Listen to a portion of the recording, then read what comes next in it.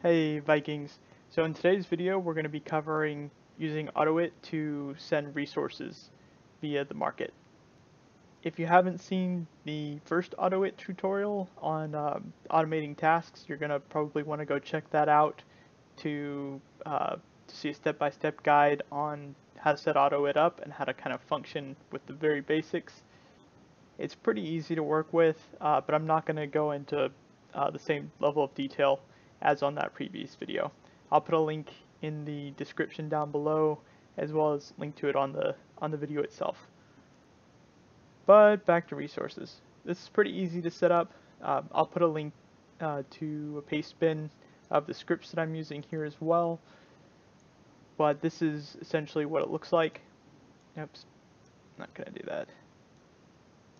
So we have the number of resource waves we want to send. You have to change that every time based on how much you're wanting to send. This is just a little function that lets us stop the macro or stop the script with the escape key. This makes sure that your Vikings browser is the one active once you start this script by hitting F5. And so it's kind of the same as with the last video. The while loop is going to check to see if this value is still greater than 0. And when it gets to the very bottom of it, where we have the while end, it's going to subtract 1 from that. So once this runs once, it'll change this value to 39, and it'll keep going, running this whole thing over and over again until that value is 0, and then it's just going to stop. So for this particular script, what you're going to want to do is go ahead and open your market, go to resource aid, and we'll send resources to this person. And the reason that so much of this, I don't know if I explained this before, but anything in green is a comment, so it's not actually going to run. And you can change that by either just putting a semicolon or by hitting Control Q. It's useful to use, so Control Q puts these two things here, and the semicolon doesn't go away with Control Q. So if you have comments, you want to put them with just the colon. That way you can switch in and out without having it try to run your actual comments too.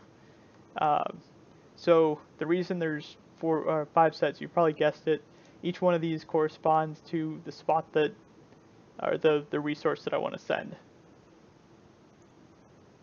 So you have to set a spot for each of them. And then, so basically, we want to click in the line here. You can tell it a specific amount here, but that takes a little bit longer. I found it's better just to have it click in this line.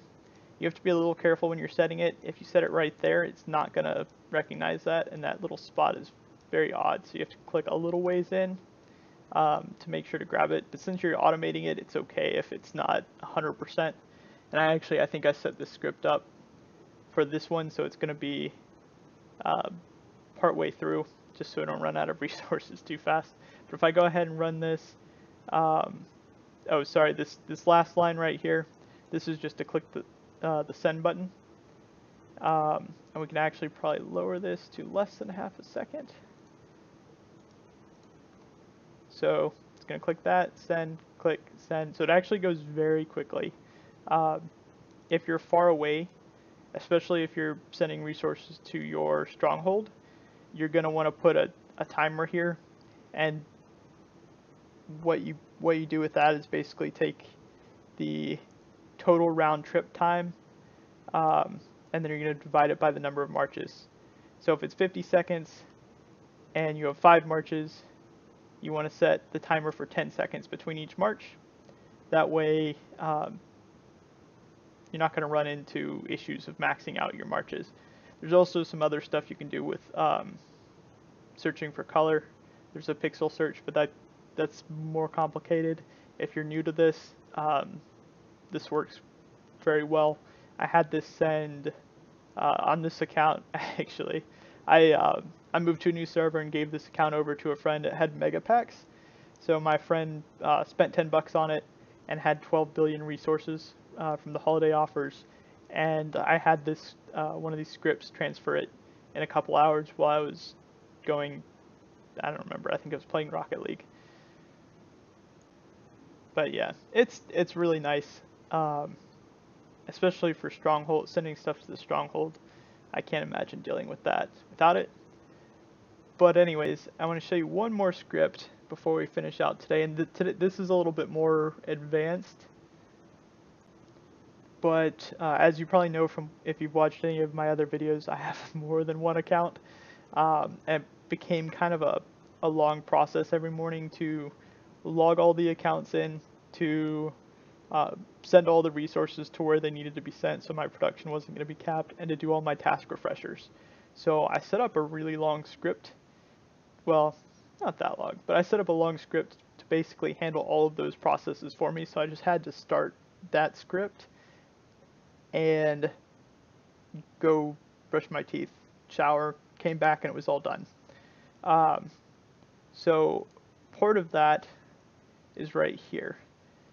So the second part, so first I would do the task refreshers, and then I wanted to have the uh, the script send the resources. So to send out all of it on this account, I needed 12 waves of stone, 4 waves of silver. So what I did, I set up a function. This is a little bit different, but essentially, well, it's pretty simple. Basically, if I run this line of code, it's going to run anything in the function. So other than that, a function is really not important. If I took out the function, took out this part, and then took out the end function, this would run by itself. But what it does is it lets you have this code anywhere, and then you can call it just by pressing this. So you can call this, and if it's something that's standard across any of the accounts, you can have it call it at different points. So instead of having to retype all this or have all of this code in each spot that you want to run this script, you just have this line in there. So that's all a function is. So let's go through this code pretty quickly. This is just to activate the window. What this does, and there's definitely a better way to do this, especially with the pixel search. Nikki Poo, I swear I'll get to that eventually, one day. But what this was just doing is clicking out, because it would always finish on the task refreshers, and I just wanted to close this window, so it would click over here somewhere. And then the send command is essentially like you typing that in, so whatever is in this little spot right here, it'll go ahead and enter it into your computer. So the S hotkey on your computer will open your market. So that's the first step, and then we need to find who we want to send it to. So this selects the search bar, and then another send will type in clan stronghold right here. I don't normally do clan stronghold, but I don't know. We're doing it for this one. And then we go ahead and send the resources. And then it's got while loops like we saw in this first script, but it doesn't have all of these extra ones because it's only sending one type. So it's got the number of stone rounds to send and the number of silver. And it's just going to do a little loop like we saw before. This one's going to be a little weird because it's when I run this, because since it's going to the stronghold, it's going to offer to let me send coal and scrolls. So instead of stone and silver, I think we're going to do like iron and lumber. Yeah, so I'll go ahead and run this. So I'm leaving this with the task open just so you can see how it'll work with that. I'm going to go ahead and hit F5 to run. Just going to click out there, close it, open the market with that S key, type in clan stronghold, click send resources, and then I set it to, again, to a small amount just so it wouldn't run out while it's processing this. Oh. So it stopped there. Well, this is from me hitting escape just now, this little thing, but I yeah, I forgot. I'm sending it to Stronghold for this demonstration, so it ran out of marches. Usually this script just runs to a city next to it, and it's pretty much instant. Well, it is instant. You see a little flash and it's done. But yeah, so that's essentially it. If you have any questions about this, hit me up.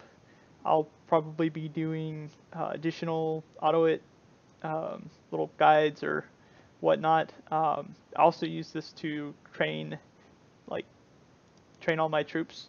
If there's a troop training event to boost, or getting tongue-tied. When there's a troop training event, I'll use this to boost out tier 1. So it'll come in here, it'll click, and actually I have it type here just so I can get the exact number, and then I'll have it use a boost. Just other little menial, tedious tasks that you can tell the computer what you want it to do, and it's going to be pretty repetitive. So look out for those. If you found this video helpful or interesting, please hit that like button. And if you're interested in more content on how to min-max your Viking account, hit that subscribe button, and I'll see you all soon.